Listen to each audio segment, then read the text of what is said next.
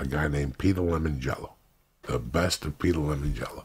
Nobody knew who Peter Lemongello is. What the fuck's Peter Lemongello? That's what I'm saying. Peter Lemongello was the biggest scam of all fucking time. They made fucking millions. Peter Lemongello, a mood rock experience called Love 76. Yes, Peter Lemongello has created a new kind of music. I was stoned and I'd taken an Ambien. I woke up the next morning and there's a fucking box in my door. Or 2 days later, there's a box in my door with a fucking pull-up machine. I've literally done one pull-up in 6 years.